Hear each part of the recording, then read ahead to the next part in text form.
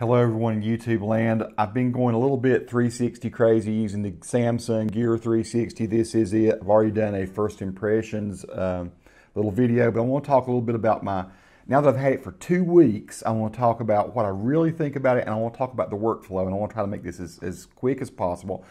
First of all, it is a 4K video that does not render. I mean, it's 4K when you stitch the two of these together. The two videos, you're going to get a video off the front, you're going to get a video off the back. When you stitch them together, it is a 4K big piece of video, but all you're ever going to see at one particular time through your virtual reality world that you're looking at, whether it be on the glasses or on a computer screen, is a small portion of that. Probably something like, I'm guessing, maybe a 480p type version. So it's going to be fuzzy, a little bit fuzzy, not as sharp as you're used to seeing with GoPro video or with other 1080p video. Does that discourage you from wanting to use it? No, I think it's a super useful tool. I think the video is pretty darn great for what it is now. I think it's going to have to get to a point where it's probably 8K stitched together before we get something that's more like 720p that we're seeing in the window, which is going to be ultimately what's going to be really satisfying. So how does it work? It works great. I have no problems with it. It's super easy to navigate. I've already done a video about that too. So let me talk about some things you can do with it. It's pretty unique and pretty cool. Number one, you can hang it upside down. I bought this Fat Gecko, which is awesome. I'm going to do a review on this. This is it holds 4 pounds, so it's much more powerful than any other suction mount that I have. But I've been sticking this to my windshield, doing some driving videos with the camera hanging upside down. And so when you shoot with the camera hanging upside down from your windshield for like a driving cam or something, or say you want to use this for a security cam, then you're going to have to turn the video upside down. Fortunately, that's an easy thing to do. So when we'll talk about the workflow here, which what I want to point out is if you don't have the cell phone, one of the modern Samsung cell phones, you're going to have to use something like Action Director, which is a free software package from Cyberlink that is given to you by Samsung. So you can go and download Action Director, which is a huge software package, and it only runs on a PC, unfortunately.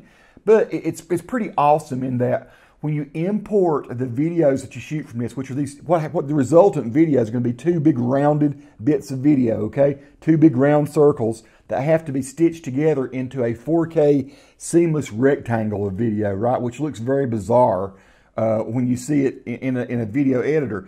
But to do that conversion, all you have to do is drag those video clips into the Action Director media window, and it automatically starts doing it. Now, is this something that happens automatically and very fast? No, it happens very slow. And some of the demos I've seen look like on the cell phones it has some way to do it. The modern Samsung cell phones that I'm not ready to buy yet, I have an older one, so I am going to upgrade this September, I think. But the older Samsung cell phones can do this thing, I guess, gather pretty quickly.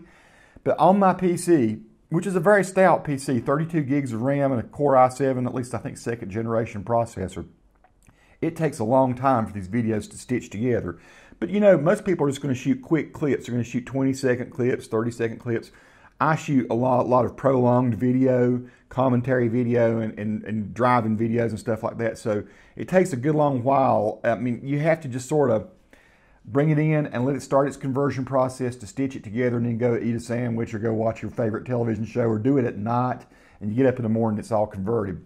Once that video is converted, then you pull it onto a timeline in Action Director, and then you apply either color adjustments, you can adjust sharpness, you can do a whole lot of contrast, brightness, all these things that you would do in any other video editing program. You can even, like, if you've hung it upside down and shot your upside down video, you can flip it, you know, a couple times and it will be the right way. And then what you do is you go and you click what's called the Produce button. And the Produce button under File, you pull down to Produce. This will allow you to export the video. Now, one thing you want to be aware of and sure of is that when you're shooting your video, you shoot it in the highest resolution. At least that's in my opinion. If you want to get your best quality, you want to be shooting in the 4K version, which is like 3,800 pixels. But you want to be shooting at highest resolution, and then you want to naturally export it at that highest resolution. And then once it has been produced and once it's been exported as a stitched together file with all your edits, I believe you can probably go direct to YouTube with it unless you want to edit it additionally. Now, I do like to edit mine additionally in Adobe Premiere because I like to maybe put titles on it. I like to cut out the bad parts. It's a little cumbersome to cut out the bad parts and do all the editing you want to in Action Director. It can be done, but I just prefer to do that in the Adobe Premiere atmosphere. The one thing that's really cool about doing it that way is, let's say you want to start the video clip, let's say that you're pointing at something, but all of a sudden you decide, well, I would rather the action be directed over more of this way. There is an effect in Adobe Premiere Pro called offset.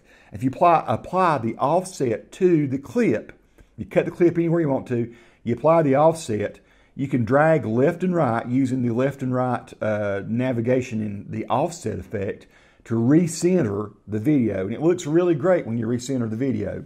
So once you have all your edits, your bad places cut out, and your titles on there if you want to put titles on there, you've changed your offset if you care to change your offset, you've done some color enhancement or whatever you want to in Adobe Premiere, then you want to export it. And I just export it as 4K video, and I turn on this virtual reality button, and it asks you, is it stereoscopic or anything? And I always choose no, because it's not stereoscopic. Even though you've got two pieces of video, it's not like they're shooting it forward and you're trying to get a stereo effect. It is actually a two-dimensional bit of video that you're watching, but you can turn your head left and right with it and see it. So I export these videos, and since I usually export from Action Director at 50 megs per second, I go ahead and do that also in YouTube, which makes some very big files, which take a long time to upload. I might experiment with taking some data out of that and maybe export at 30 megs a second and just see. The thing is, you're dealing with 4K video that's going to be downsized, it's going to be recompressed in YouTube. So it's just at least my practice at this point to give YouTube the best quality I can give it. Since typically I'm shooting I think at 50 megs per second, or maybe sometimes it's more like 30, 32, 35 megs per second. There is a place in the properties you can go and check and see. That's in Action Director, and I'll kind of put that on the screen there so you can see what you do to get to that. Still, I always do the export at 4K, 50 megs per second, and then I always export my edited version from Premiere at 4K, 50 megs per second. And then that gives me, hopefully, the best quality video that goes up to YouTube. YouTube will then, of course, recompress it to whatever its specs are, and you end up with whatever you get there. And, of course, you have to watch, if you're going to be doing this, you want to let people know that these are 360 videos. Be sure you put it in the description. Maybe you say it as you start to do the video. I'm starting to try to, at the beginning of the video, say, hey, folks, this is a 360-degree video. If you have Google Chrome as your browser and you're using YouTube, you can go up and you can click on the video and you can pull it left and right, up and down. So these are just some tips I guess I'm giving you to let you know what you're facing. It's not like it's huge. It's not like it's a hard thing to do. Sometimes there's a waiting game that you have to wait for the files to stitch together, particularly if you're shooting big, long ones.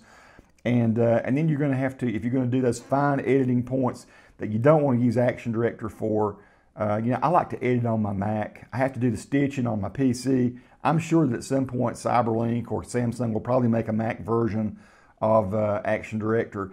And all of these points I'm making might not even be an issue for you if you have a modern, one of the last, in the last year or so, Samsung phone that will allow you to do the 360 app. So I'll be doing some more videos. You can go see some other people have been doing some videos on how that's done. I hope this has been helpful for somebody. If you have any questions, let me know. Peace to all who watch the channel. Subscribe to the channel if you like. I do try to answer questions. It's becoming harder and harder as I get more and more subscribers and more. I'm giving it a shot here, folks. Thanks. You're going to love this little camera. The one thing I will say in the end is, so it's a little fuzzy. It's still not great. It's still for this price. I think I paid $340 for it. For this price, it's the best thing going.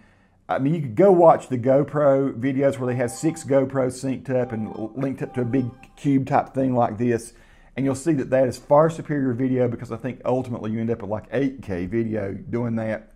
That's what's going to happen with one of these things before it really becomes the cam to use. But that GoPro option is so expensive. It's like $5,000 to buy that array. So for the rest of us, for the ones who can't afford the 6 linked together GoPros or whatever, maybe something new is getting ready to happen too. I don't know. But for now, that's pretty darn cool. You got a cue ball type lightweight, easy to operate camera that you can do some great video with, and it's great fun. I think particularly this is going to be one of my cool things that I use for a in the car driving cam. If I'm in heavy traffic and stuff, I like to have these things on just in case you get in a fender bender or something. I don't know. This is a ton of good things I'm going to do with it. I'm going to go to some beautiful spots and shoot some video that I've been wanting to share in 360 for a long time. So thanks for watching, people. Bye-bye.